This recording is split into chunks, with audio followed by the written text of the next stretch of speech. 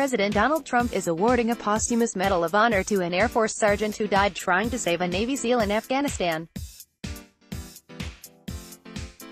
Trump is presenting the medal to the widow of Tech SGT, John A. Chapman, a native of Windsor Locks, Connecticut, at the White House.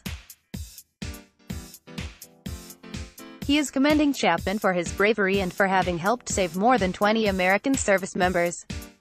Chapman's helicopter came under heavy fire in Afghanistan in March 2002, throwing Navy Petty Officer First Class Neil Roberts onto enemy-infested Koorgar Mountain. The remaining members of Chapman's Special Operations team crash-landed nearby and boarded another aircraft to mount a rescue attempt for Roberts. Chapman was critically injured by enemy fire, but continued to engage the enemy.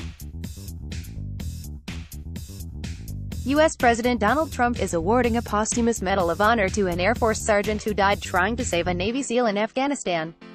Trump is presenting the medal to the widow of Tech SGT, John A. Chapman, a native of Windsor Locks, Connecticut, at the White House. U.S. Trump Medal of Honor 125 Wednesday the 22nd of August 2018 5:03 p.m. The 22nd of March 2018 Wednesday the 22nd of August 2018 5:03 p.m. Newsmax Inc. Newsmax Inc.